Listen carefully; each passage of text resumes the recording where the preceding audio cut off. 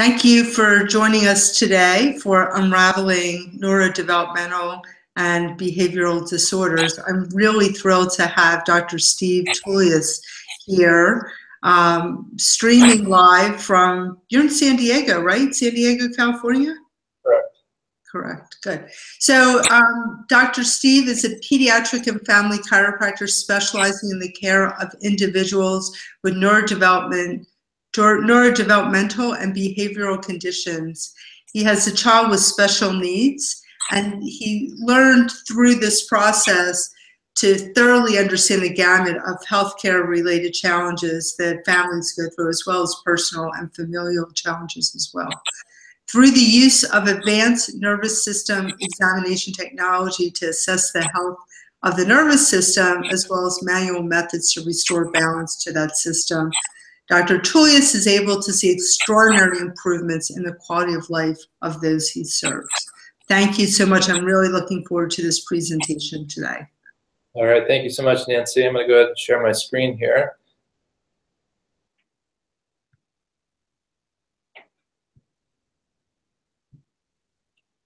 All right, so thank you again very much, and thank you everyone who's on the webinar here. As Nancy mentioned, I am a pediatric family chiropractor. I travel and speak internationally on chiropractic and particularly on this topic. As she mentioned, my focus is on autism, other neurodevelopmental issues, ADHD, sensory processing disorders, epilepsy. We see lots of people with seizures in my practice. And the reason I focused in on those particular issues is, one, if we can impact the health of a child that early on in life, we can transform their future and the future of that family. And the reason that we see such fantastic changes in health and quality of life and function really comes down to our philosophy. The philosophy of chiropractic, and in particular my office, is one of salutogenesis, which comes from the Latin for salute for health, and genesis, the creation of.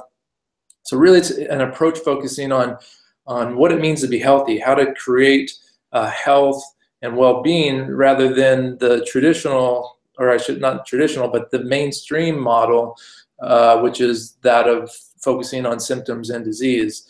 And in our office, we don't diagnose children with ADHD, with autism, with all these things. I see children and individuals as whole. I see and believe that our natural state is one of optimal health and well-being.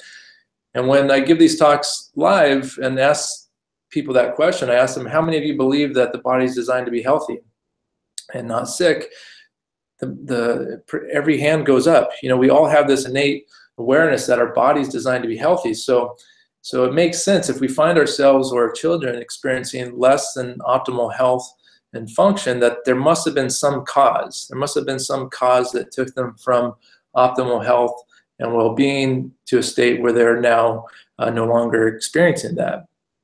So, and that will make a whole lot more sense as we're going through the presentation. I like to start my workshops, my presentations with this story of Fatima. Fatima came into our office with the diagnosis of nonverbal autism. She only had about one, maybe two words here or there. She wasn't using sentences at all. And because I don't focus in on what's wrong with children or individuals when they come in, I actually forgot what it was that she, some of her more challenging problems, because pretty soon she was coming in, she was just talking in sentences. She was using 3 to 4 words at a time. And I forgot that she originally couldn't, because I just don't focus on that. And it wasn't until, this was 4 weeks later, I went online looking at Yelp reviews, and I saw this, and I was blown away. I forgot just how impacted she was. And I'll never forget the very first time she had her first adjustment in the office. I adjusted her neck, and she popped off the table and said, "Happy." And her parents just looked at each other and were just completely amazed. So I share this slide at the beginning of my talks just to bring about an awareness of what's possible.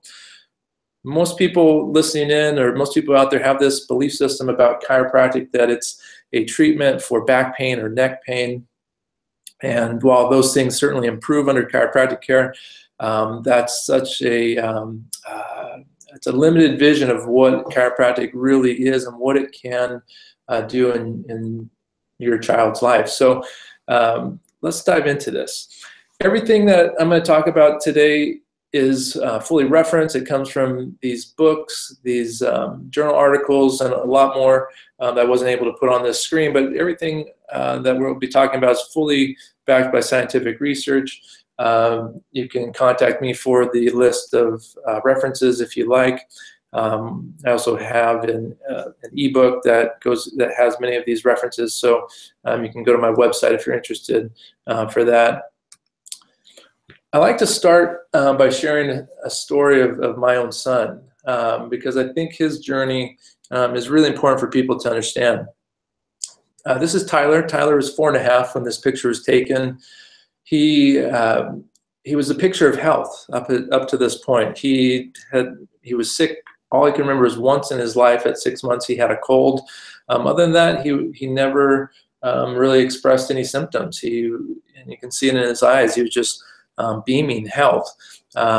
He lived a clean, organic lifestyle, ate organic foods, plenty of vegetables. He used to love to just eat raw broccoli and cauliflower. And we chose, due to our personal beliefs and philosophy, not to have him vaccinated. He never received a vaccination. He'd never taken a medication in his life. So just a really super clean lifestyle. And right after this picture was taken, my family and I left on a 9-month trip around the world. My wife had convinced me of this really wild idea to travel around the world, and we sold all of our possessions, and just with our backpacks and our family, we took off on this amazing trip around the world. And the thing was, it was an amazing trip. However, along the way, Tyler got lost. He was no longer the same happy, healthy child that we remembered. About halfway through the trip, he started developing severe, what we now see as anxiety. He didn't want to leave the apartment or the house we were staying at. He was really conflicted because on one hand, he wanted to see all these amazing museums and sites and attractions, yet it was like pulling teeth trying to get him out of the house. And he became increasingly aggressive and violent. And this is from a 4.5, 5-year-old. We thought he was just expressing behavioral, symptoms or behaviors due to the stress of travel and going from place to place. And so we decided to come back to the United States a little bit early, and thought that things would get better. And in fact, they got much, much worse. This photo was taken a little bit after we got back. You can see in his eyes the dark circles, just the lack of vitality. And the bottom left picture was a day where he was just at that point experiencing severe delusions and extreme manic and depressive phases. Really not well. He was, and you can see in the bottom right, such extreme anxiety that he only felt safe inside a box. It was extremely, extremely difficult time, as you can imagine. Many of you listening to this can probably relate and understand what exactly our family was going through. And we're talking about 2 hours each night of rage, where he was going for knives and telling us he wanted to kill us, and in an extreme state of delusion and violent aggression. I was in a state of denial, I believe. Here I was taking care of lots of kids with similar problems, yet my son's story was very different. He went from being very healthy to all of a sudden being at this stage, and I was in a state where I'm thinking, okay, this is behavioral, this is not physical. And he also wouldn't let me adjust him. He wouldn't let me do the one thing that I could actually do for him. So it took my wife's prompting and me being with him for 2 weeks at a 2-week vacation period, where I saw just how sick he really was and saw just the dark circles and everything. And we took him to a holistic pediatrician here in our area who said, "This sounds like pandas." And I had heard the word pandas once before from a mom whose child has actually recovered from autism. And she had said the same thing. At that time, though, I had not really listened or had not looked into it any further. However, when this doctor had mentioned it and told us what it was, it made a lot of sense. PANDAS stands for Pediatric Autoimmune Neuropsychiatric Disorder Associated with Streptococcus. And PANS is another name for it, which kind of covers any infectious or stressful trigger that could produce an autoimmune cascade reaction, which an individual will respond to, say, streptococcus or other pathogens, and create this vicious cycle of antibodies that attack the basal ganglia and produce the symptoms such as from ADHD to OCD, to the rage, to paranoia, delusions, lots of different brain, based symptoms. So his first recommendation was to go on something called the specific carb diet, which took out all grains from his diet, and big improvement right away. Homeopathy was another tool that we use, which again we saw some great changes. So those are, diet is huge. We're going to talk a little bit more about that, and some of the other things that we did for my son. He's now about, since he had this diagnosis 2 years ago, he's about 85 to 90% better. We go out all the time. He still has some anxiety and some because his development was stuck and altered, some learning challenges and some focus challenges, but those are improving constantly. So let's dive into this.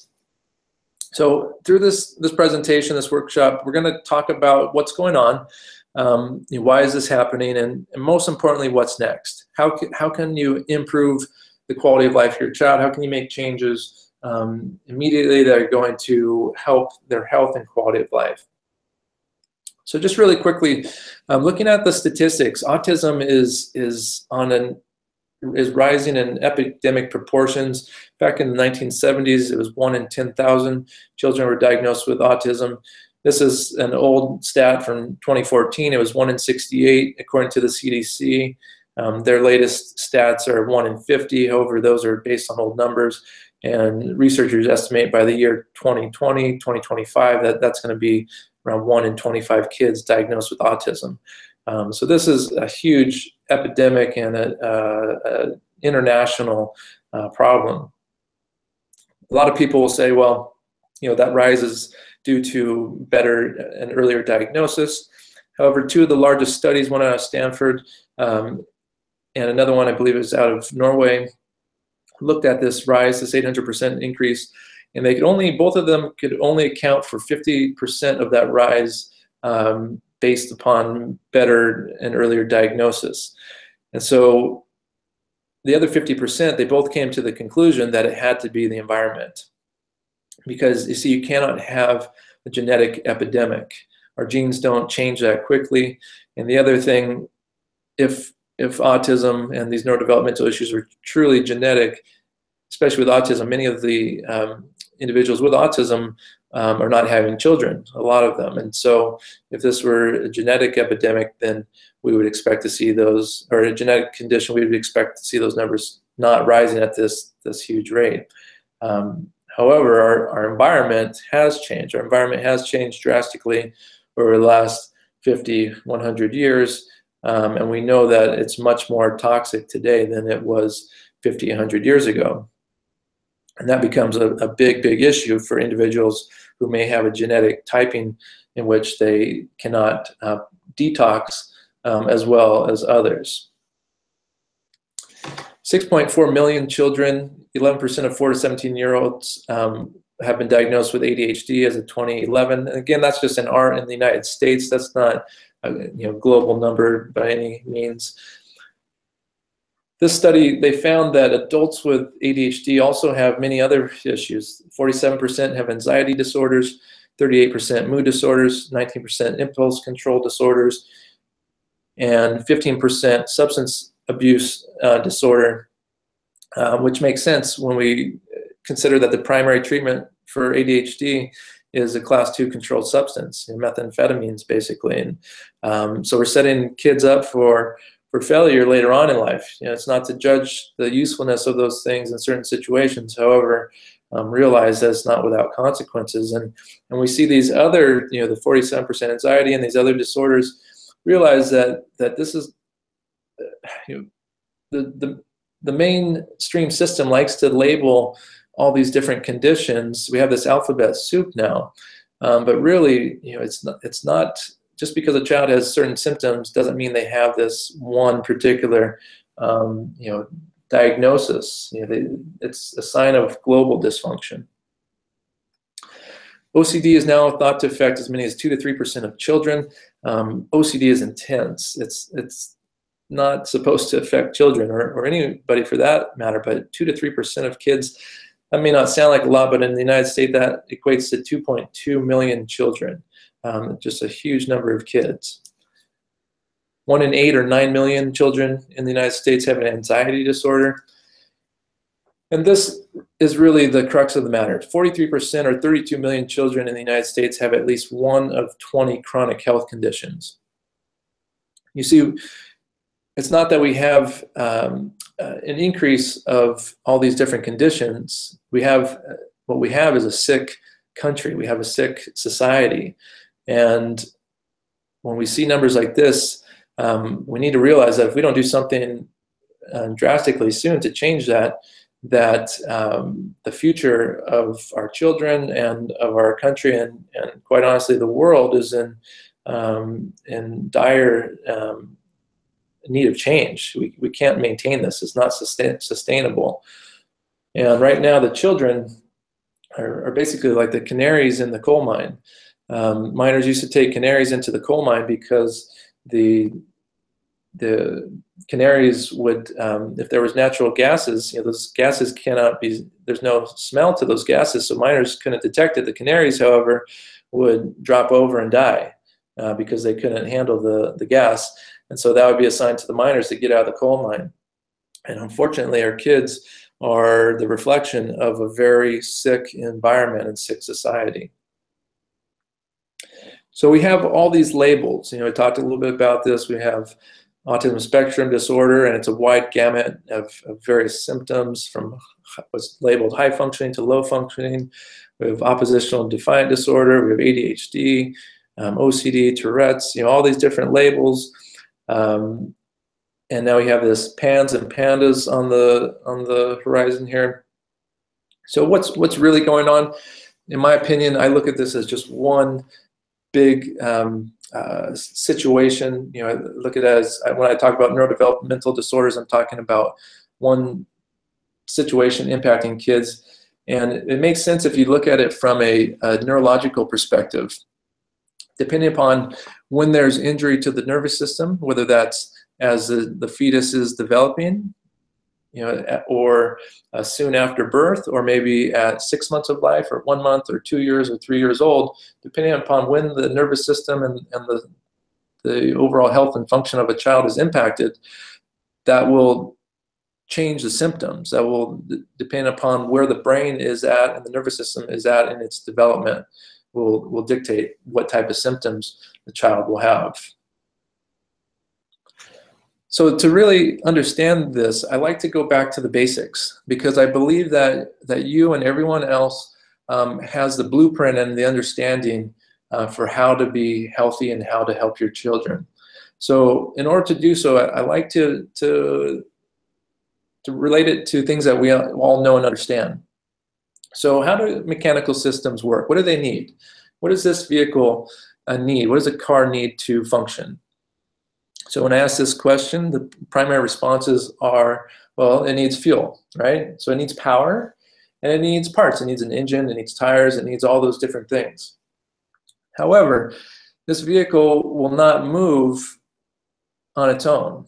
unless it's one of those new self-powered, self-driving cars that are coming out. But assuming it's not, this vehicle can't drive itself.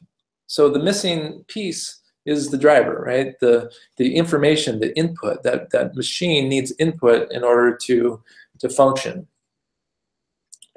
So what about computer systems? We use these every day. I'm using one right now, as are you. We have these smartphones. What do they need? Well, basically the same thing, right? They need the parts, they need power, they need electricity, and the information. And the information also is that program, right? Those programs that run the system. And what is a computer based upon? Right? It's really modeled after us, right? So what do living systems need to work properly? Right? So parts, power, and information. And where are most doctors looking, for the problem? Most doctors are looking at the parts, right? They're looking, and then we have all sorts of parts doctors. We have stomach doctors, we have brain doctors, we have hand doctors, we have shoulder doctors, liver doctors. We have all these different doctors looking at the parts. However, we all know that our bodies don't work and our parts don't work independently. They work as a whole, right? The body is a holistic organism that needs all the parts working together. So some doctors are now looking more at the power. What type of fuel are we putting in the body? And that's great. We need great fuel. But for proper organization and orchestration of all those parts, all those trillions of cells and all the organ systems, it's the information that orchestrates that. It's the information that's traveling over and through the nervous system, from the brain down the spinal cord to all the cells of the body, orchestrating the amazing process of life that we have neglected in society. We haven't looked at this. We're not even talking about it. But that's the key to health. That's one of the primary factors in orchestrating proper function. So because systems are made of parts, they're all designed to eventually what? Right? They're all eventually designed to break down. None of us are going to live forever. Our bodies do break down. So what happens if you take away or change the parts, power, information, say, for a plant? If you have less light, you pollute the water, you poison the soil. So, some people say, well, that plant's going to die. Yeah, it might, or it may not express the best health, right? It may have wilty leaves. It may not produce the best fruit, or any fruit for that matter.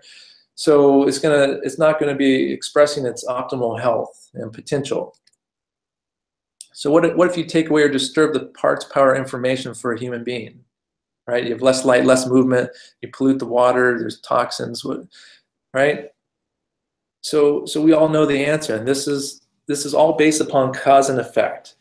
So symptoms, we typically look at symptom as being bad, right? We want to get rid of a headache, we want to get rid of symptoms. However, symptoms, we need to realize, are just the perfect expression of the state of our parts, power, and information. The health of our parts, the quality of the power, and the integrity of that information, how that information is able to travel over and through the nervous system to orchestrate this thing called health and function. So this is a diagram from Dr. Paul Hardy. He's a medical doctor who specializes in the biomedical treatment of autism. He's on the board of the Autism Research Institute. And he calls this the autism quadrangle. Now, I labeled it at the top neurodevelopmental quadrangle because it really applies not only to autism, but to this wide gamut of situations your children might be facing. So if you notice, he calls this a whole body disorder. At the very top is the nervous system. Why do you think that he put the nervous system at the top of this diagram? Well, the key there is that the nervous system is the master system. It orchestrates the function and coordination of all the other systems. Yes, there's arrows going between the other systems. However, if you have an injury to your nervous system, a spinal cord injury, you can die immediately or be seriously paralyzed. So the nervous system is the primary system. We also have the immune system, the detoxification system, and the gastrointestinal system. In the middle, he has the genome, or the individual genetics of a person. And on the left, we see the environment and all these multiple toxins coming through this individual with their particular genetics and the different health and state of their various systems. And that will then produce the different types of autism. And that really kind of explains why we see this wide spectrum, why some kids are super high functioning, while other children are really impacted and low functioning, nonverbal, not very responsive to their environment and to others. And in my opinion, really explains why we see this huge number of various types of neurodevelopmental disorders, and why we have all these different labels. Another way to look at this is what I call the neurodevelopmental disorder trifecta. An individual will potentially have a genetic predisposition, okay, meaning that, say, they due to their genes, they don't have the best detoxification. 50 or 100 years ago, it may not have been a problem. They wouldn't have necessarily started to get sick because the environment was much different back then. The food quality was much different. The toxins were much less. So an individual may have a genetic predisposition, or they're potentially injured from something in the environment. My family lived close to a farm for several years before my son was born. And then after, and was a farm in which they sprayed pesticides. We're finding pharmaceuticals in our water supply, in mountaintops, distant mountaintops. We're finding pharmaceuticals. There's a study done in Canada that looked at the cord blood of mothers, and they found over 200 chemicals that shouldn't be in the blood. And so if children are being bathed in these toxic chemicals, it makes sense that their nervous systems are going to be potentially injured and altered at a critical point in development. So with this situation, we then have the situation where we have microbiome depletion. And the microbiome we're going to hear a lot more of over the years. If you look it up in the literature, you'll see lots of papers coming out talking about the microbiome, because it's hugely important in our development of our health and function. So the microbiome is basically the makeup of our bacteria in our gastrointestinal system in our bodies. We know now that there's what we call good bacteria that are very positive and necessary, and we have this symbiotic relationship in which these bacteria help to digest food, and they help in many different processes in the body, and we have trillions of them in this. But there's also harmful bacteria that can become dominant and create serious problems. And so if we have a depletion or altered microbiome, it can cause some major problems. Some of the things that we see in the research that cause microbiome depletion include cesarean section deliveries, which are quite common nowadays and have been increasing for years. The reason cesarean sections are a problem is because one of the main ways that a child gets the start to their microbiome is coming through the vaginal canal and being introduced to the bacteria in the mother's vaginal canal.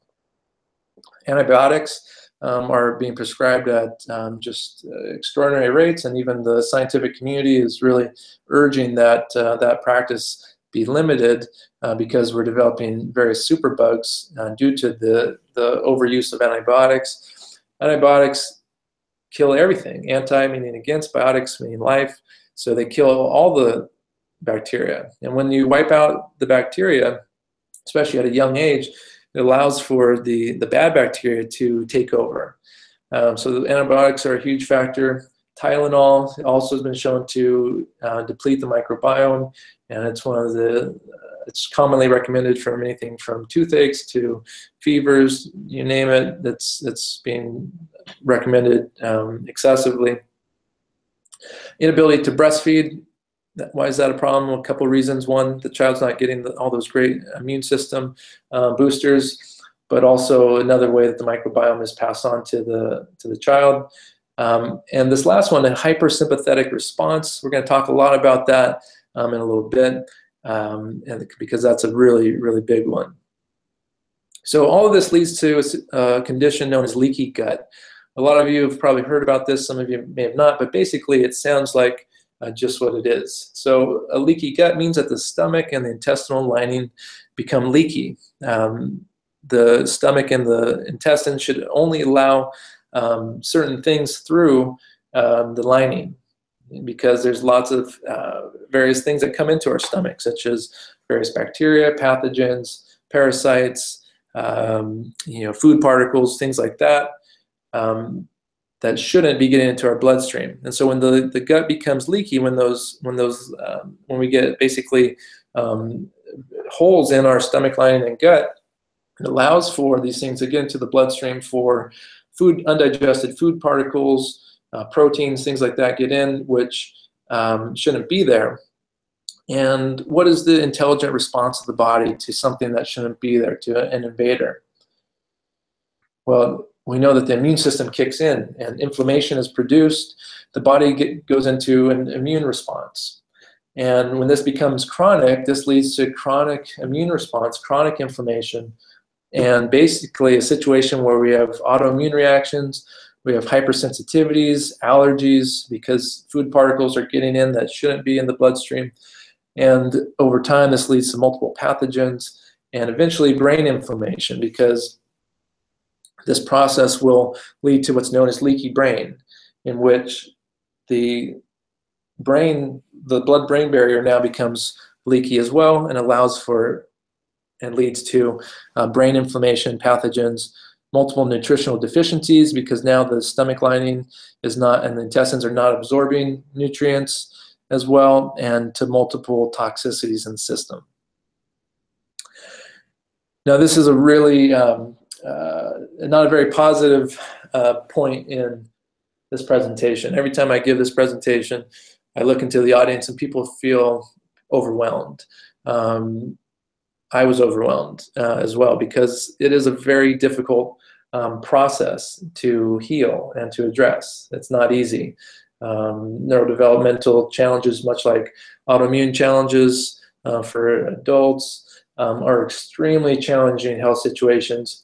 However, they can indeed respond and heal and improve. My son's stomach is much, much better. His intestines, his bowel function, much better. You'll find that many children with neurodevelopmental issues have chronic constipation and or diarrhea. Their stools are not properly formed. It's extremely foul smelling.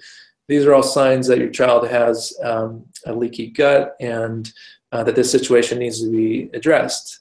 Because if that gut isn't healed and sealed, it will lead to chronic problems and chronic inflammation in the brain. So what's next? This is where we now transition. This is where we talk about how to improve the health of your child and how to take back their health and improve their function.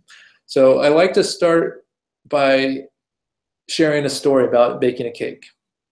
A lot of you probably like to bake, and we're going to use the ingredients for health in this cake, okay? So I believe you all know the ingredients for health. We all do, right? We may not always be using those ingredients, but the basic ingredients for health are good, clean air, water, sunshine, movement, exercise, right? Positive mental attitude, plenty of sleep. These are what we call the ingredients for health. This is what the body needs. This helps give the body the proper power, right, to use to grow new cells, to function. And so let's imagine we're going to use these ingredients to bake the cake. And so I'm going to throw some eggs into a bowl. I'm not going to crack them, though. I'm just going to throw them in the bowl with the shells. I'm going to pour some butter in, and I'm going to mix it up a little bit with the shells and all, and then squeeze some frosting in and throw this mixture into a pan and put it in the oven for 30 minutes, and then take it out, and I'm going to pour some flour on top. Okay, so how many of you would like to have a piece of this cake? Probably not very many of you, right? So what did I miss? What did I not follow? You see, the thing I missed, the thing that we're missing as a society, the thing that's probably not being addressed in the health of your child is the recipe. See, the recipe is the central nervous system. The recipe is the nervous system, the spinal cord, and the messages that travel over and through that system that orchestrate the health and function of the body. And this is the piece of healthcare that we've been missing for way too long. We're just neglecting it. Okay, the spinal cord, as you can see from this chart, it shows how we develop. The very first thing to develop is the spinal cord, the brain and the spinal cord, because that's the roadmap. That's how the rest of the body develops around that. Off the spinal cord come the spinal nerves, which go to the organs, and the organs are developed, and that connection never leaves, right? The body, in order to function, has to have, and the brain has to have constant awareness of the state and the health of each organ and the systems, and orchestrate this amazing process of life. And so when we come out of our mothers at 9 months, is that brain fully developed? No, absolutely not, right? If it were, the child would come out and ask for the keys to the car to go out on a Friday night, right? However, so it's not the case. The brain is just in its infancy and now needs to actually grow and develop. So just a little refresher here, so you can see here's the brain and the spinal cord. At the very top here is the brain stem, which we're going to talk more about. The spinal cord is covered by something known as the meninges, which is basically like a fibrous, like balloon-like material around the spinal cord. It allows for cerebral spinal fluid, this fluid, to circulate around the spinal cord and the brain to bring nourishment, to bring nutrients, and to flush out toxins. And this system is encased in bone. So why do you think that the brain and the spinal cord are encased in bone? Well, it's pretty obvious, right? It's for protection. This is the most important and most vital organ system in your body. And so it's protected. We have our skeletons on the inside. Other animals have their skeletons on the outside. We have our rib cage even there to protect the other vital organs, but even those aren't encased in bone, because the spinal cord is that sensitive and that important and that vital to our health and function. So the role of the nervous system is to act like this big sponge, basically soaking in our environment. Scientists estimate that 11 trillion bits of information is processed every second of the day by the brain. 11 trillion bits. So just imagine all that information coming in through our eyes, through our ears, through taste, through touch, constantly bombarded with this information. So if your child's filter isn't working very well, can you imagine how hard it might be to experience the world, to be able to focus if their nervous system is not properly developed to handle all this information from their body and from their environment? They become overwhelmed and they go into fight or flight or freeze physiology, which we're going to talk about. Here we have, just so you can see this, the back of the head. Here we have the upper neck, and then when you can see the red vessels there, that's the main blood supply to the brain. It comes up through the neck, through the spinal bones, then wraps around and goes up with the spinal cord into the brain there. We've all had this test done before, likely by a doctor somewhere, where they have a little hammer, they're hitting your knee, and they're checking the reflex, right? It's a basic reflex. If your foot kicks really fast, that's a sign of maybe your nervous system is hyperactive. It's too quick. And if it's not much of a kick at all, it means that your nervous system is really slow, really sluggish. It's a really basic way to check the nervous system function. Here we have the autonomic nervous system, and lots of these reflexes throughout the body. This is how our body functions without us having to think about it, right? So it's called the autonomic nervous system. I like to call it the automatic system because it does everything automatically. You don't have to think about breathing. You don't have to think about regulating your blood pressure or digesting your food. It just happens automatically for us. Now, this incredibly important system is divided into two sides. On one side, on the right, you see it says sympathetic nervous system at the top there. That's known as the fight, flight, or freeze system. Okay, that's the response that happens when there's some perceived danger. Okay, and I say perceived because we all have different responses to situations.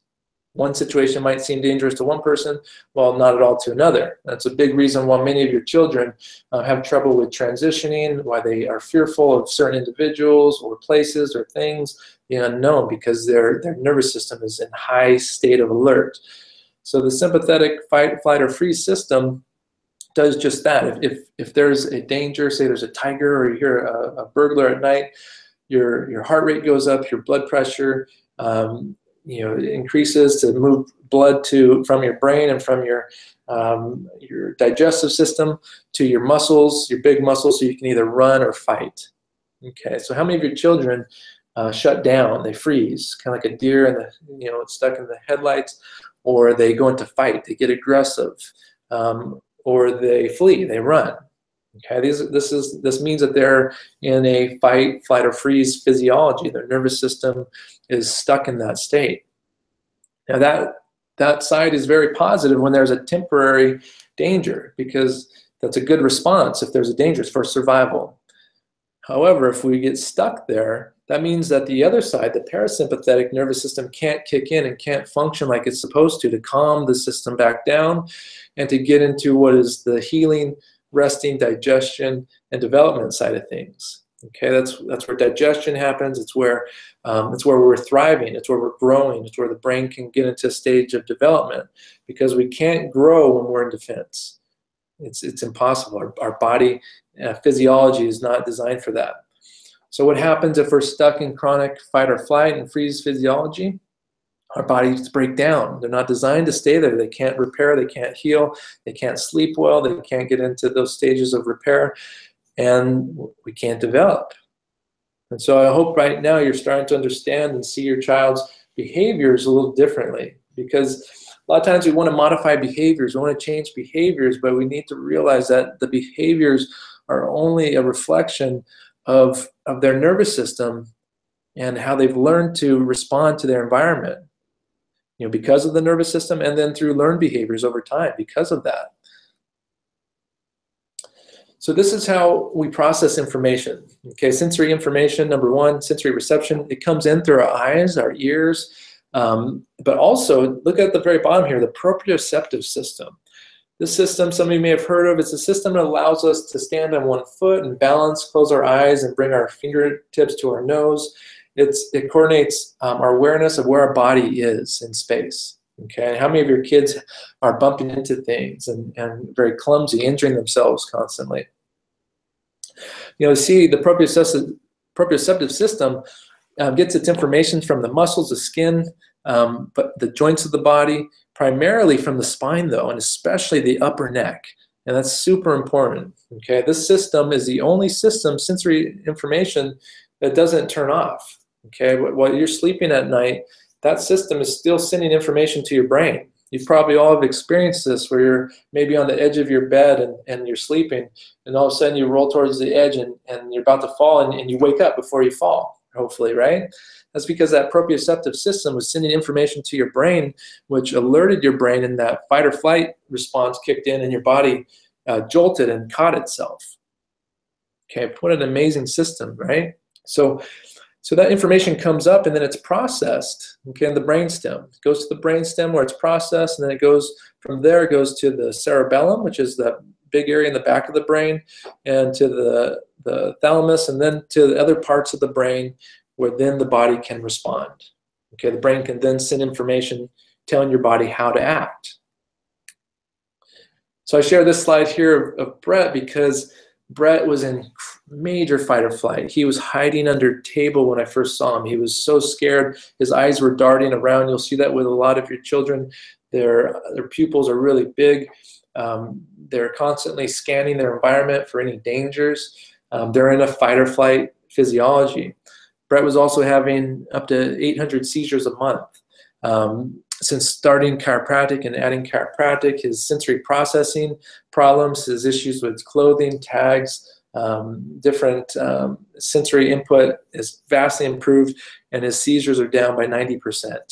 Okay, what a huge impact and change. He never smiled. Now he's smiling.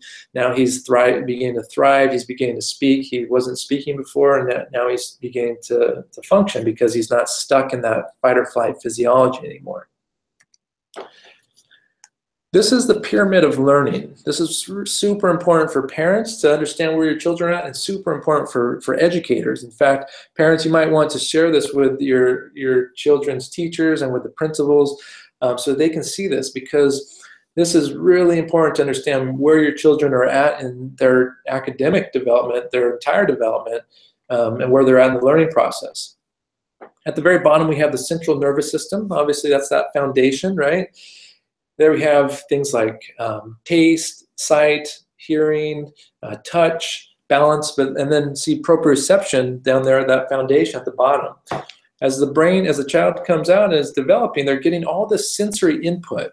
We have these things called primitive reflexes that are there for survival. If you touch a child's, you stroke a child's face, from their lip out to the side, they'll turn their head and neck that direction.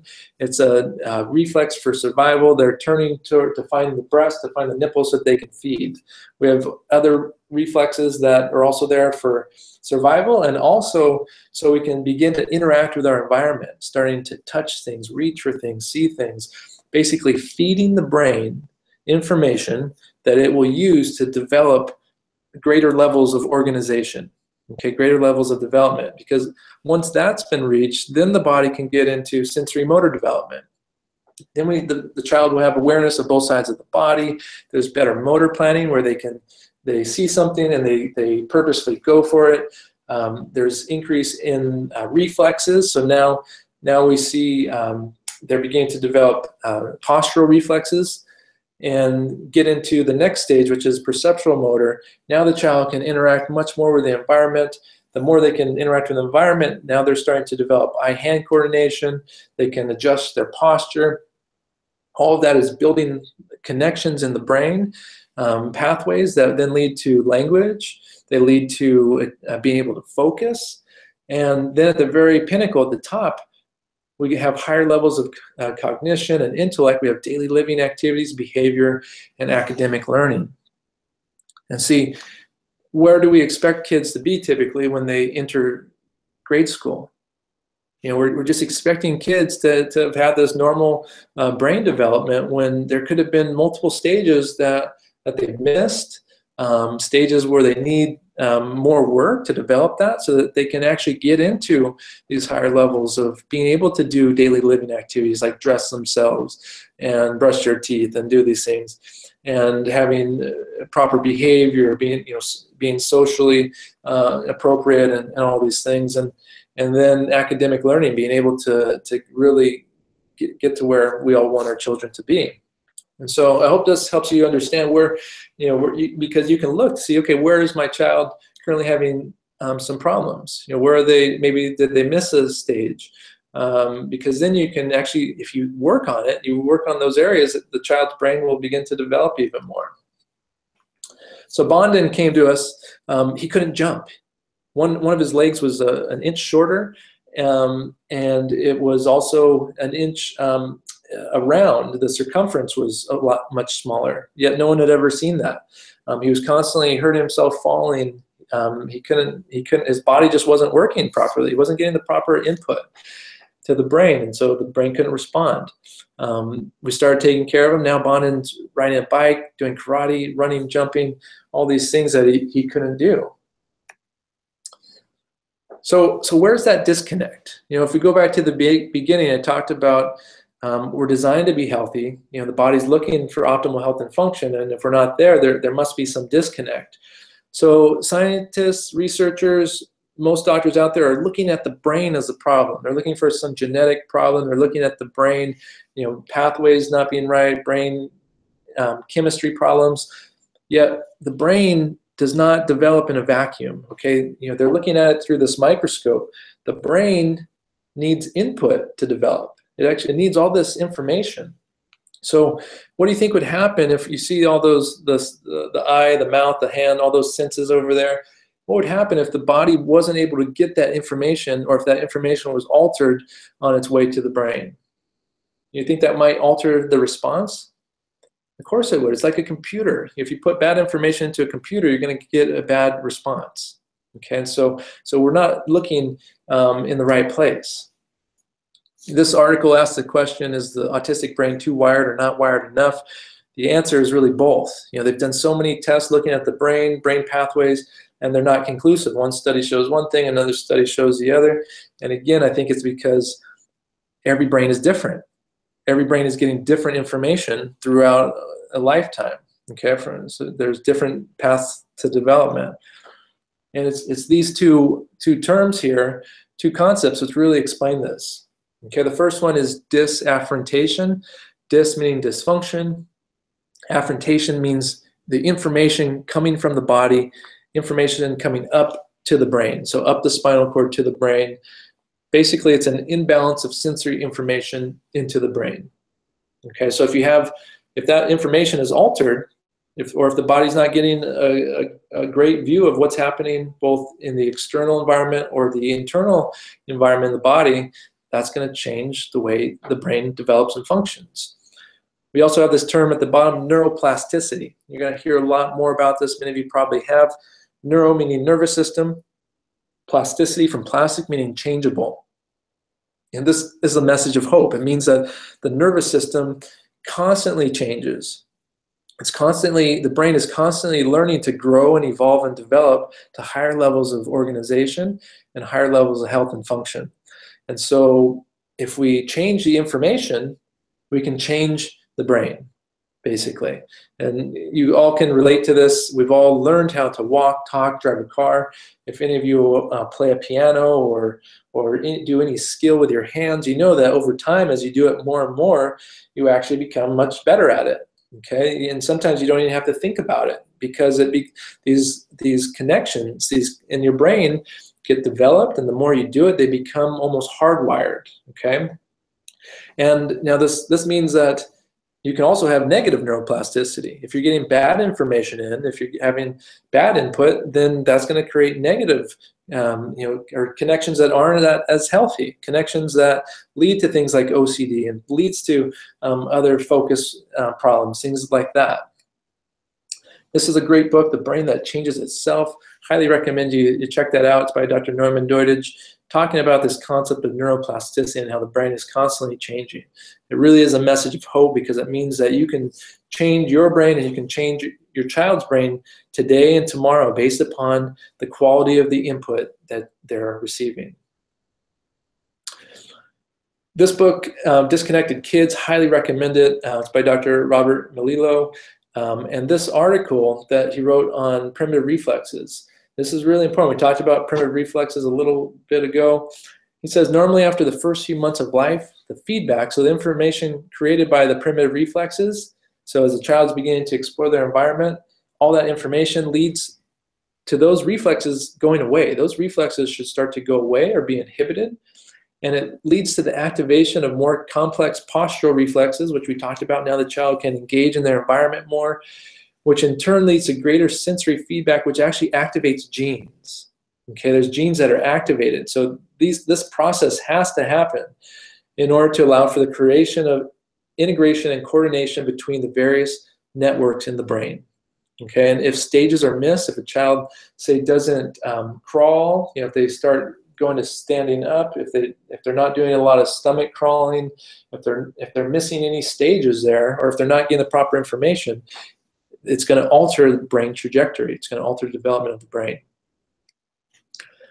So what's next? I say, where's the disconnect? Again, because in order to get to optimal health and function, we need to not look at it from a treatment of behaviors or symptoms, but look at it, how do we improve health? And I say it takes a village because this problem is so huge that obviously it takes more than only seeing the chiropractor to improve the health and wellness of your child's nervous system. You have to look at healing and sealing the gut.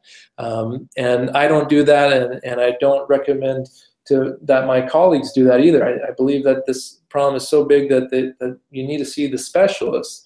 You need to see the various specialists in biomedical treatment of these problems. There's doctors known as DANs or MAPS doctors. You can go to TACA, Talk About Curing Autism. That organization has lots of resources that you can look into.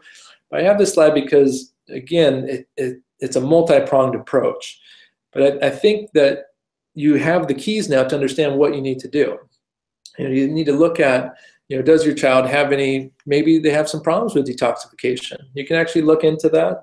There's a testing, 23andme.com, 23andme.com. You can look at the genetics of your child, see if they have issues with detoxification. We'll let you know if you need to really support detoxification more so. Healing and sealing the gut, we know that you need to do that. You need to support the brain. Based on this diagram here, it tells you that you need to improve the health and function of the nervous system. You need to support the immune system, support the detoxification system, and the GI system. So where's the disconnect? Again, now this is the piece where chiropractic comes in. This is the piece that's been not recognized and been neglected in healthcare in general, and especially in neurodevelopmental disorders. Okay, and this is the piece regarding the information we talked about at the beginning. Okay, and what chiropractors do is check the spine. We check the spine for misalignments of a vertebrae, what's known as a vertebral subluxation. If there's a misalignment of the spine, especially in the upper neck, that's going to distort the information that's traveling to or from the brain, and or impact the flow of the blood flow, or that cerebrospinal fluid that we talked about in the beginning of this presentation. We know that in society that structure always affects function. If you were to take a beam out of a bridge, you know that will affect the strength and stability of that bridge, and ultimately the function and safety of that bridge. The spine is no different. Our human frame is no different. The skull and spinal cord, or spinal column, the bones are there to protect that delicate system. However, because our bodies are designed to break down, and because we have multiple stressors and traumas, our spines will indeed misalign. And when that happens, it can cause disafferentation, what we talked about earlier, which are basically negative neuroplastic changes. It can cause decreased brainstem and or blood flow. It can alter the cerebrospinal fluid, which we talked about, and it can cause tension in the spinal cord itself, which will alter the nerve function and will alter the overall function and health of the body. So here's some of the research looking into this. This study back in 2007 was looking at adjusting the spine and how that alters integration of information. Okay, what they found is that spinal dysfunction, a misalignment of the spine alters the input going into the brain. So it causes disafferentation. And that altered input will lead to neuroplastic changes. Now, these changes are functional, and I highlighted that because it's super important. Functional means reversible. So if there's a problem and you correct it, now the body's getting the proper information. Now the body and the brain can begin to correct and heal and correct these imbalances, because it is constantly striving and looking for optimal health and function. That's what the brain does. This study, it was talking about subluxation and saying that it can create neuroplastic changes. Again, these are functional changes due to the altered input, due to the misinformation getting to the brain. This doctor did a study on the cerebellum. Remember, if you look at the bottom left, that's that area that is involved in processing information.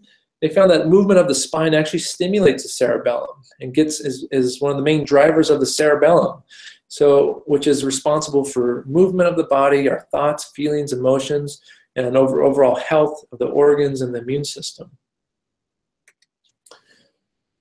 So we know that subluxation can cause a fight or flight response. And this particular study looked at adjusting the spine, and they found that neck adjustments had a parasympathetic or calming, resting, healing, digesting, and development effect. So it took the body out of fight or flight and into the healing, resting, and digesting side of that nervous system, created that autonomic nervous system balance. Here's 3 more studies all looking at that. In chiropractic, we're using what's known as heart rate variability, and not just in chiropractic, it's actually gold standard for measuring the autonomic nervous system, measuring that balance between the fight or flight and the healing, resting, and digesting and development side. And these 3 studies are all finding the same things, that the that chiropractic produces a healthy autonomic nervous system balance once that vertebral subluxation is corrected, once that's addressed. With the heart rate variability, sometimes we can't always get that test for children, depending upon the type of tool that's being used. In our office, we use a machine where the child places their hand in the device, or an adult, and they need to sit still for 5 minutes, basically. So a lot of kids, we don't start with that. Instead, in our office and in a lot of offices, we use something called paraspinal thermography, which is measuring the skin temperature on both sides of the spine, and it's looking for any imbalance, any heat temperature imbalances. Because based upon this study mentioned here, there's a known normal range. It should be within 0.5 degrees, and the degree of imbalance, the higher the degree of imbalance, indicates the higher level of imbalance in the autonomic nervous system. And you can see on the right there, there's a scan. The red bars indicate extremely high levels of temperature imbalance, which means that autonomic nervous system is far from being balanced. It's also very one-sided as well, that we should be seeing white and green bars and going back and forth there. Now, this is my son Tyler. This is on a. If you remember back in the first picture, there's a picture of him drawing on him, or markers on his face. It was the day where I actually was able to finally check him. He hadn't allowed me to actually check his spine for about 6 months, maybe longer. I had this idea of this inspirational moment where I said, "Oh, let me draw." I let him draw on me. I said, "Let me draw on your back too." And I checked his spine, and I asked him if I could take a picture so he could see it too. And I was just blown away by what I saw, and just you can imagine as a chiropractor too. This is my own child, just how I felt. Take a look at this. You can see the imbalance in his ear position. That left ear, so much further, down on the left there. Those positions of the shoulder, the winging of the scapula on the right, and even a rotation of his pelvis to the right there. This what we're looking at here. This is the response of a nervous system in extreme distress and tension. When it's in a state of extreme tension, the spine is going to be torqued and twisted around that, and subluxation will cause that, and it's a degenerative process. The more stress and tension in your nervous system, the more imbalance in your spine, which leads to more imbalance in the nervous system. It's a cyclical process, and I'm happy to say it no longer looks like this, because we've gotten to a place where he allows me to check him regularly. However, your child probably has many of these imbalances. So I encourage you to take a look. Look at them from behind, look at the shoulder position, and look at the ear position. Have them lay on a bed flat on their back and look at their leg lengths. Are they equal? If they're not, that's a very strong indication that they have an upper neck misalignment. They have an upper neck subluxation there. So we know that chiropractic impacts the brain. This is really cool. We're starting to see now functional MRIs looking at how chiropractic is impacting brain function. And in this study, they found that the adjustment affects how the body uses glucose, how it metabolizes glucose. And they believe that this improvement in function, this improvement in efficiency of the brain was related to the sympathetic relaxation. So that fight or flight response was reduced, and that pain response was reduced, and that allowed the brain to be more functional. Basically, the brain's getting a better idea of how to work.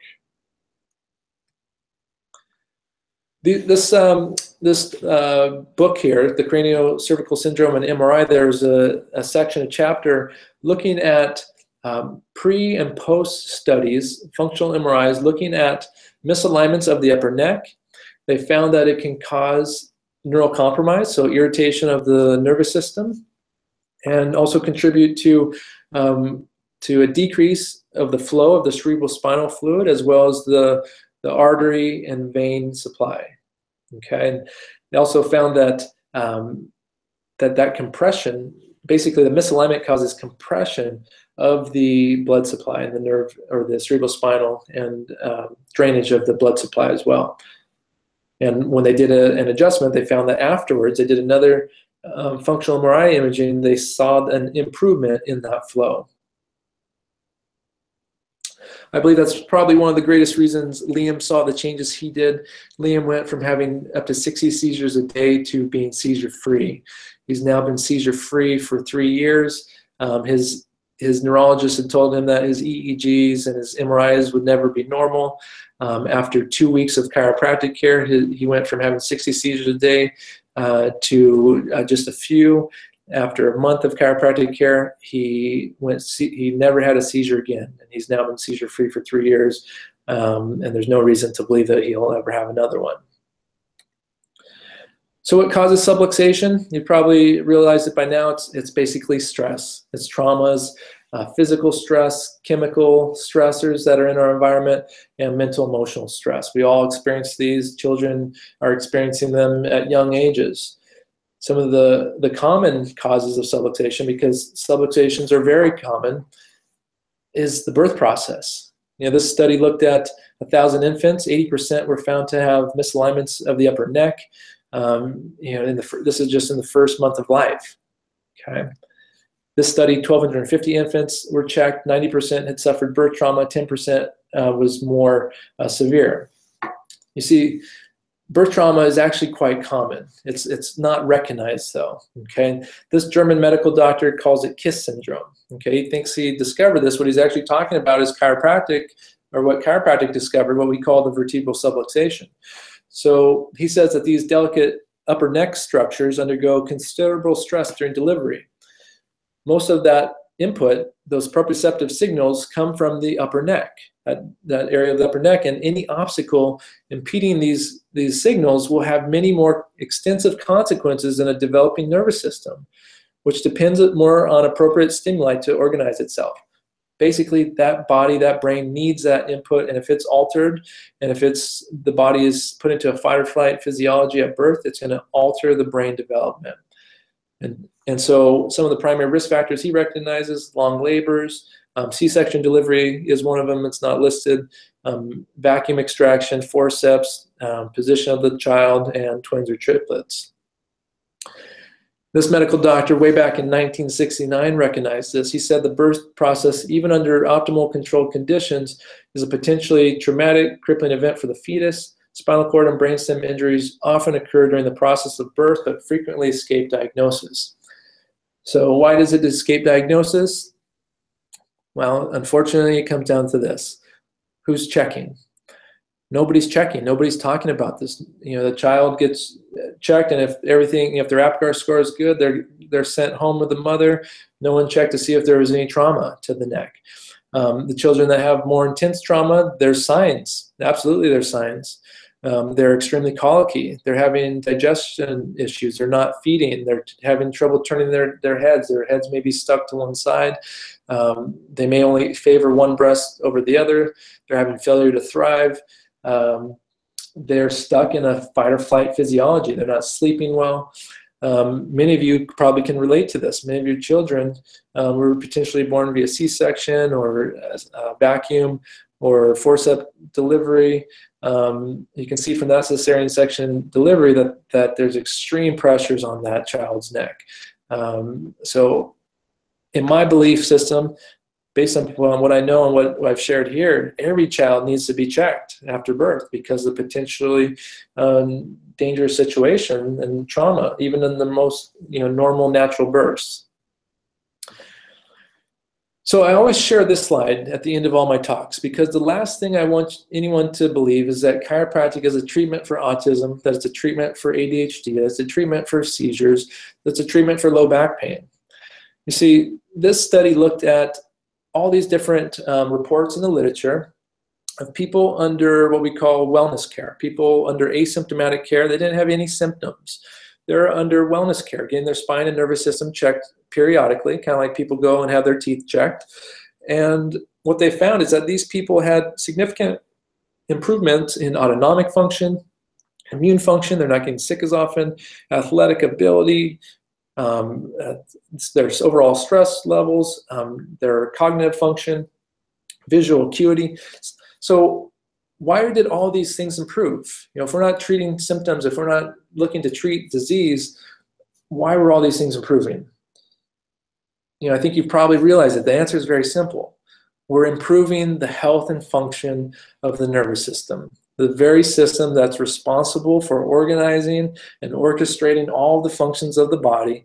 And if there's stress on that system, even if it's not producing symptoms yet, and you remove that stress, then the body's going to improve, the function's going to improve. And that's why I choose to have my spine checked on a periodic basis. I get checked every 2 weeks. I check my family weekly to every other week. Many people experience the same type of great improvements that chiropractors have been seeing for over 100 years. You know, in my belief system, all individuals should have their spine and nervous system checked throughout a lifetime, just like you go and have your teeth checked. We all should have our spine and nervous system checked and adjusted if necessary. Here's some before and afters scans that we do in our office. This is Hector. Hector, you can see he had extreme imbalances. It was 2.5 degrees warmer on the right and 1.8 degrees warmer on the left at C2. Extreme imbalances. He was in extreme fight or flight. He bit his mother on the first visit, nonverbal, tantruming 90% of the day. Very hard to control and to handle. This was his follow-up scan 2 months later. We were actually able to get a full scan that day. We weren't able to on the first visit because of how aggressive he was. He went from, in one visit, one adjustment, he went from tantruming 90% of the day to 10%. Such a huge shift. He went from wanting to bite and fight to hugging and kissing. Just huge change. He was probably having extreme migraines, extreme headaches. He used to hit his head against the wall. The school teachers were just blown away by the changes, as was his family. This is an ATEC form. We use these in the office, autism treatment evaluation checklist. You want to have a lower score, as you can see on the right. A 2-month average, we're seeing a 30-point drop in scores. So we're seeing a huge improvement in health and function. Oftentimes, people don't know how their child's going to get checked. They've envisioned their child having to lay on a table. At least in my office, that's not the case. And most pediatric chiropractors are able to adjust the child, check the child in any position, whether they're laying on the floor, whether they're in front of our fish tank, playing with toys. There's so many ways. It's extremely safe, gentle, and effective. But you need to find a qualified pediatric chiropractor. I recommend you go to the ICPA, the number 4, kids.org, ICPA4kids.org, to find a pediatric and family chiropractor in your area. So this is Cynthia. And Cynthia, I just want to play this quick video from Cynthia. It's been really cool since my son Nick has been going to Dr. Steve. We've seen a lot of improvement in him, a lot through his speech. His vocabulary has grown vastly. He's using a lot more words. I'm able to have more conversations with him. He's on the autism spectrum, and so it's been a while since I never really expected to be able to have such good conversations with him, but now he's expressing himself. And I really get to see his personality shine through a lot more, so it's been really a blessing. Even like when he's running and playing, I can see he has more control over his body. We're just seeing so much improvement in all areas of his life. At school, they've been really impressed in the last 3 months. He's been growing so much, been able to be more focused and be able to just be more successful. How you doing? Be more successful in school altogether. Good job. Look, is that your hand? Yeah. Where's Mom? Look, come here. Let's see. There she is. Yes. You're silly. You're silly. You want to say hi to the camera? Hi. Hi. Sure. How about like this? You and me. Hi. Hi. Hi up there. All right. Bye. We'll see you later. Thank you. No, that's great. So I share their story because there's a lot of children out there like Nicholas. You know, Nicholas is thriving now. You know, his mom, some of the things she said, he's just starting, his whole body's working better. He's able to have conversations. He's speaking better. The school saw improvements in so many areas.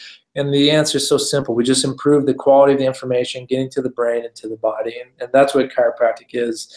And I'd just like to end with this. this slide here. This is Whitney. Whitney brought to me a letter that just rocked my world. Her mom came to one of my talks. She's 19, but her mom came because she had been struggling with Whitney for over a decade. For years, Whitney had wanted to kill herself. She was cutting herself. She didn't want to live anymore. And she begged her daughter to come to me to get checked. After the first adjustment, she felt she wanted to live. She saw the world through a completely new perspective. It was such a huge adjustment too. Her spine was so subluxated. It was interfering. She wasn't having pain. That's the thing. People think, this is about pain. She wasn't experiencing pain. She was experiencing a disconnect from her body, from her brain, and from who she really was. So I share an end with Whitney's story here because she didn't get checked. She didn't get checked until she was 19. It doesn't have to be that way. Your children can get checked and should get checked, as should your entire families. Everyone deserves to have their spine and nervous system optimal, function in an optimal state, so you can express your highest level of health and function. So please, look for a family chiropractor in your area. icpaforkids.org. If I can help find someone, if you can't, feel free to contact my office. It's San Diego County Chiropractor.com. I'll be happy to help you find somebody. Thank you so much for taking the time to be with us today. And I hope that you and your family experience great health and healing from here on out. Thank you.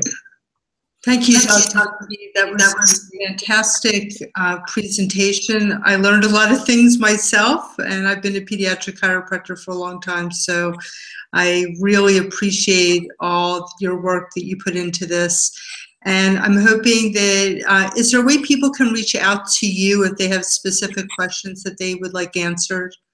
Yeah, they can go to my Facebook page, Dr. Steve Tullius, Tullius, and send me a message there. They can go to my website and send me a message there, San Diego County Chiropractor.com, and I'm happy to take questions, emails, and help any way I can. Great, thank you so much. I really appreciate it. Absolutely, thank you so much, Dr. Nancy. I appreciate the opportunity to share and everything you're doing to educate. Thank you. Bye-bye. Bye.